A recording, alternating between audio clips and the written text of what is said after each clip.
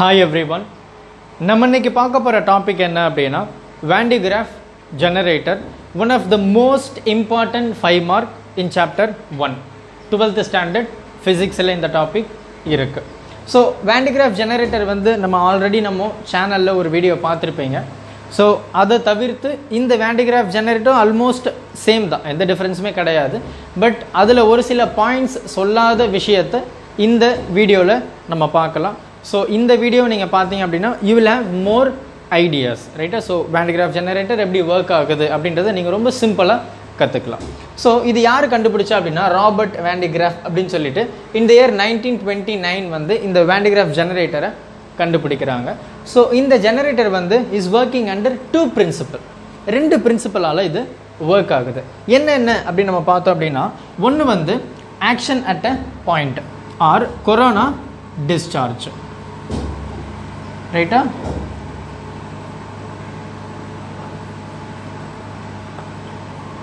Right. இன்னொன்று வந்து electrostatic induction, electrostatic induction.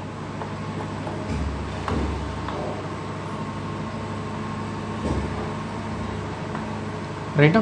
அப்போ இந்த Van de Graaff ஜெனரேட்டர் இந்த 2 பிரின்சிபலால தான் ஒர்க் ஆகுது. ஓகேவா? அப்போ இதனுடைய கன்ஸ்ட்ரக்ஷன்ஸ் இதுதான். இதில் என்னென்ன பார்ட்ஸ்லாம் இருக்குது அப்படின்றத நம்ம பார்த்துடலாம். ஃபஸ்ட்டு வந்து 2 புள்ளி, ஒரு புள்ளியை நான் சி அப்படின்னு சொல்லிட்டு இன்னொரு புள்ளியை பி அப்படின்னு சொல்லியாச்சு. ஸோ இந்த சி அப்படின்ற புள்ளியை நான் பாட்டம் ஆஃப் இந்த Van de Graaff ஜெனரேட்டரில் வச்சுருக்கேன், இன்னொரு புள்ளியை டாப்பில் வச்சுருக்கேன், ரைட்டா?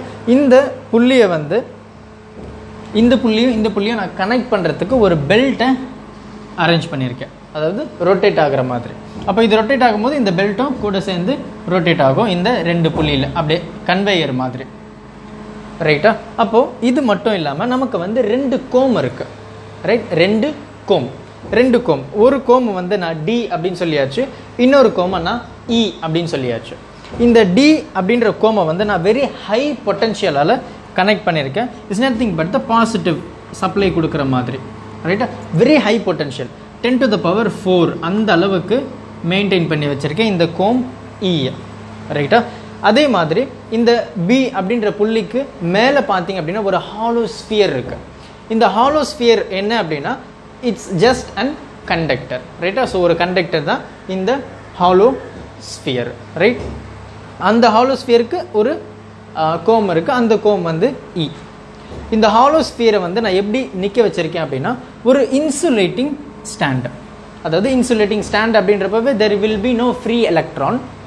அப்போ ஃப்ரீ எலக்ட்ரான் இல்லாதப்போ எனக்கு அந்த இடத்துல கரண்ட் பாஸ் ஆகாது, இல்லையா? இட்ஸ் அன் இன்சுலேட்டர், அவ்வளோதான். அப்போ இந்த மாதிரி ஒரு இன்சுலேட்டிங் ஸ்டாண்டு. ஸோ இதுதான் இதனுடைய பேசிக் கன்ஸ்ட்ரக்ஷன்ஸ், ரைட்டா? அப்போ இது எப்படி ஒர்க் ஆகுது அப்படின்றத நம்ம பார்த்துடலாம். பார்க்குறதுக்கு முன்னாடி இந்த பிரின்சிபல் என்ன அப்படின்றத நம்ம ஆல்ரெடி பார்த்துருந்தாலுமே ஒரு சின்ன எக்ஸாம்பிளோட ஷார்ட் அண்ட் ஸ்வீட்டாக முடிச்சிடலாம்.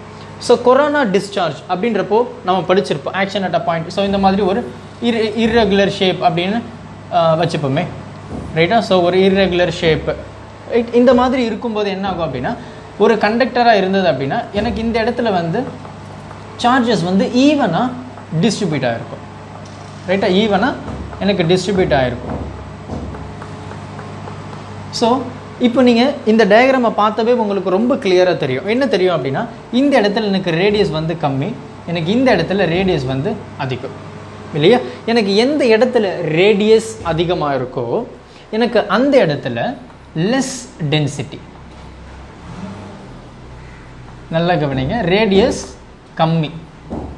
கம்மியாக இருக்கும்போது எனக்கு டென்சிட்டி கம்மியாக இருக்கும், அதாவது அந்த சார்ஜினுடைய டென்சிட்டி.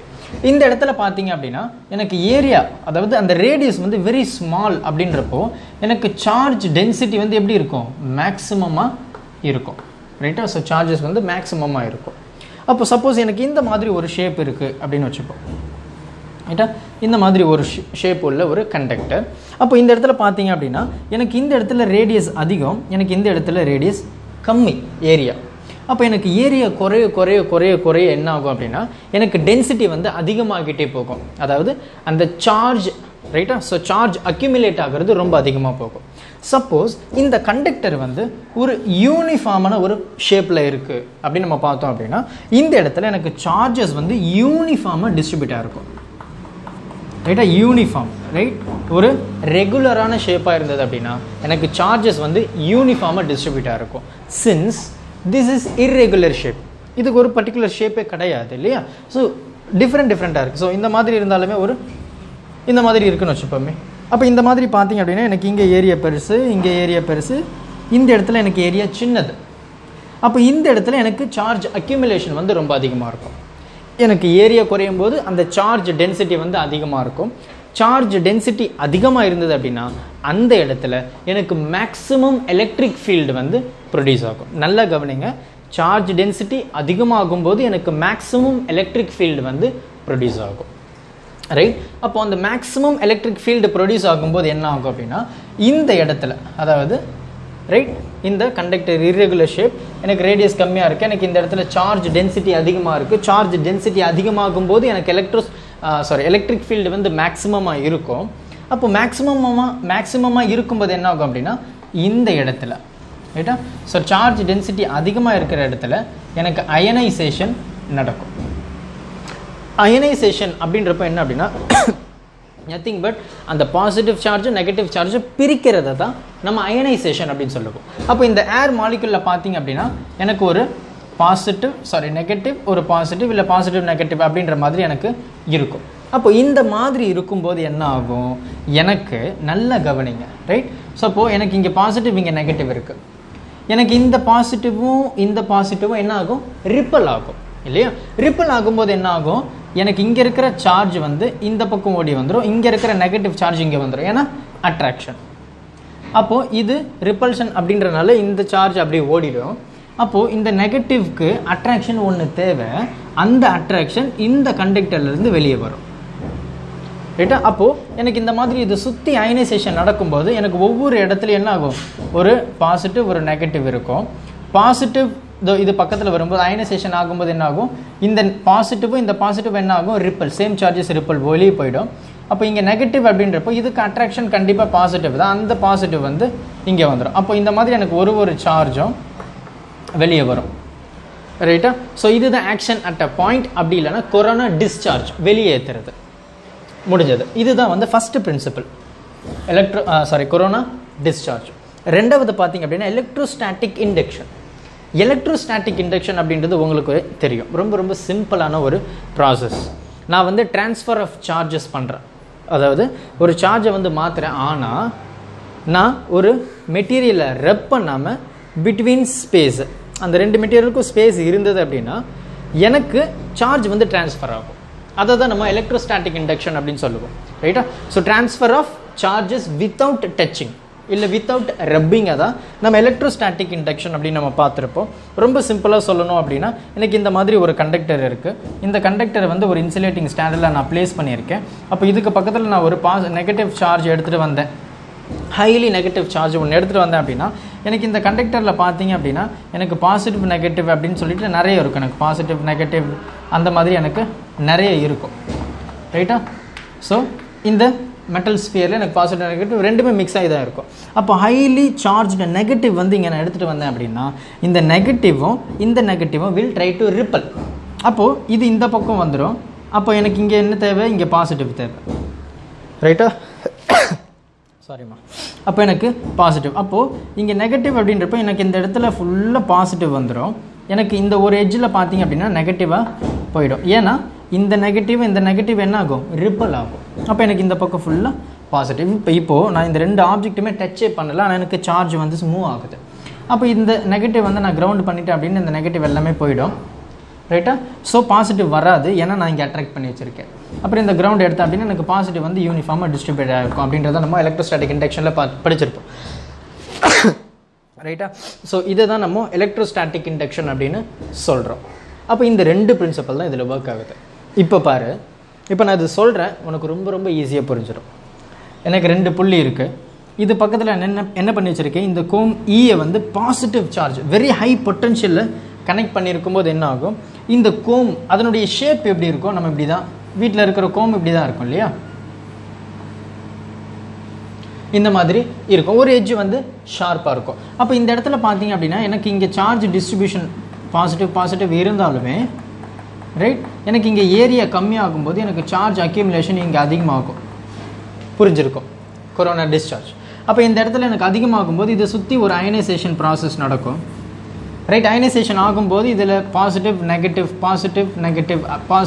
நெகட்டிவ் அப்படின்ற மாதிரி எல்லாமே இருக்கும். அப்போது இங்கே பாசிட்டிவ் என்ன ஆகும், ரிப்பல் ஆகிடும். எனக்கு இங்கே நெகட்டிவ் வந்து இதில் அட்ராக்ட் ஆகும். புரியுதா ரைட்? அப்போ எனக்கு பாசிட்டிவ் ரிப்பல் ஆகிடும், நெகட்டிவ் அட்ராக்ட் ஆகும், பாசிட்டிவ் ரிப்பல் ஆகிடும். இந்த நெகட்டிவ் அட்ராக்ட், இந்த பாசிட்டிவ் ரிப்பல் இல்லையா? அப்போ நெகட்டிவ் இதனுடைய அட்ராக்ட் ஆகும்போது பாசிட்டிவ் வந்து ரிப்பல் ஆகிடுது. அப்போது பாசிட்டிவ் வெளியே போயிடுது. அந்த இடத்துல இந்த புள்ளி சிக்கு கீழே நான் மோட்டாரை கனெக்ட் பண்ணி அந்த வெளியே போன அந்த பாசிட்டிவ் சார்ஜை இந்த பெல்ட் ஓவரில் இப்படி ரொட்டேட் பண்ணி எடுத்துகிட்டு வரேன். ரைட்டா, இந்த பக்கம் எடுத்துகிட்டு வரேன் அப்படின்றப்போ இந்த பெல்ட் ஃபுல்லாக என்ன ஆகுது, பாசிட்டிவ் சார்ஜ் தான் கேரிடு. ரைட்டாக, பாசிட்டிவ் சார்ஜ் கேரி ஆகும். அப்போ அந்த பாசிட்டிவ் சார்ஜ் இப்படியே வெளியே போயிட்டு மேலே இது பக்கம் வந்துடும். இது மேலே வந்துட்டு ரைட்டாக, ஸோ பாசிட்டிவ் சார்ஜ் ரொம்ப அதிகமாக இருக்குது. அப்போது இந்த மெட்டல் இந்த கோமை பார்த்தீங்க அப்படின்னா இந்த பாசிட்டிவ் சார்ஜ் அதிகமாக அக்யூமுலேட் ஆகும்போது இங்கேயும் அயனைசேஷன் வந்து ப்ராசஸ் நடக்கும், corona discharge. So without conducting நான் சார்ஜை ட்ரான்ஸ்ஃபர் பண்ணுறேன். அதை நான் என்ன சொல்லிட்டேன், எலக்ட்ரோஸ்டாட்டிக் இண்டக்ஷன் சொல்லிட்டேன். ரைட்டா, ஸோ அந்த சார்ஜஸ் வந்து எந்த இடத்துல அதிகமாக ட்ரான்ஸ்ஃபர் ஆகுது, ஏரியா வந்து கம்மியாக இருக்கிறது, அதை தான் நான் கொரோனா டிஸ்சார்ஜ் அப்படின்னு சொல்கிறேன். ரைட், அப்போ அது அப்படியே போது அந்த பாசிட்டிவ் சார்ஜ் இங்கே வந்ததும் என்ன ஆகுது, எனக்கு அதே ரெண்டு ப்ராசஸ் நடக்குது. எலக்ட்ரோஸ்டாட்டிக் இண்டக்ஷன் நடக்குது, கொரோனா டிஸ்சார்ஜும் நடக்குது. According to the electrostatic induction எனக்கு ரெண்டு ஆப்ஜெக்ட்டுமே டச் ஆகாது. ரைட், அப்போது இந்த இடத்துல என்ன ஆகுது, எனக்கு இங்கே பாசிட்டிவ் சார்ஜ் அதிகமாகும்போது இந்த கோம் வந்து will have positive plus negative எல்லா சார்ஜஸுமே இதில் இருக்குது. ரைட்டா, ஸோ இந்த மாதிரி எனக்கு இந்த கோமில் இருக்கும். ரைட்டா, இந்த மாதிரி கோமில் இருக்கும்போது எனக்கு பாசிட்டிவ் சார்ஜ் இங்கே வரும்போது என்ன ஆகும், நீங்களே சொல்லுங்கள். இந்த கோமில் இருக்கிற நெகட்டிவ் சார்ஜும் பாசிட்டிவ் சார்ஜும் அட்ராக்ட் ஆகிடும். அப்போ இந்த கோமில் இருக்கிற அந்த பாசிட்டிவ் சார்ஜ் என்ன ஆகுது, இந்த வழியாக வெளியே போயிடும். அந்த வெளியே போடுறது தான் இந்த ஹாலோ ஸ்பியர். அப்போ எனக்கு ஒரு பாசிட்டிவ் சார்ஜ் வரும்போது இந்த கோமில் இருக்கிற நெகட்டிவ் சார்ஜ் அட்ராக்ட் பண்ணிவிடும். அந்த கோமில் இருக்கிற நெகட்டிவ் சார்ஜ் போச்சு அப்படின்னா மிச்சம் இருக்கிறது பாசிட்டிவ் சார்ஜ். எனக்கு இங்கே வர்றதும் positive charge will ripple each other. அப்போ அந்த ரிப்பலான சார்ஜ் வந்து எனக்கு இந்த பக்கம் ஸ்பியரில் அக்யூமுலேட் ஆக ஆரம்பிச்சிடும். அப்போ எனக்கு அப்படியே கொஞ்சம் கொஞ்சமாக என்ன ஆகுது, எனக்கு பாசிட்டிவ் சார்ஜ் மேக்ஸிமம் ஆகிட்டே போகுது இந்த ஹாலோ ஸ்பியரில். அப்போ ஆல்மோஸ்ட் பார்த்தீங்க அப்படின்னு இந்த பாசிட்டிவ் சார்ஜும் இந்த நெகட்டிவ் சார்ஜும் அந்த கோமில் இருக்கிற நெகட்டிவ் சார்ஜும் மிக்ஸ் ஆகிட்டு எனக்கு ஆல்மோஸ்ட் எந்த ஒரு சார்ஜும் இல்லாமல் தான் இந்த பெல்ட் வந்து கீழே வரும். மறுபடியும் இங்கே சார்ஜ் ஆகுது. ரைட்டா, ஸோ பாசிட்டிவ் அண்ட் நெகட்டிவ் இருக்கும். அந்த நெகட்டிவ் வந்து என்ன ஆகுது அப்படின்னா அட்ராக்ட் ஆகுது, பாசிட்டிவ் வந்து இந்த வழியாக வெளியே போகுது. அதே பாசிட்டிவ் போகுது, இந்த கோமில் இருக்கிற பாசிட்டிவ் அண்ட் நெகட்டிவ் இருக்கும். பாசிட்டிவ் ப்ளஸ் பாசிட்டிவ் வந்து ரிப்பல் ஆகிடும், நெகட்டிவ் அட்ராக்ட் ஆகிடும். அந்த ரிப்பல் ஆன பாசிட்டிவ் தான் இந்த அக்யூமுலேஷன். ரைட்டா, ஸோ இது மேக்ஸிமம் ஸ்டேஜ் வரைக்கும் அக்யூமுலேட் ஆகும். 10⁻⁷ அப்படின்னு சொல்லி இருக்குது.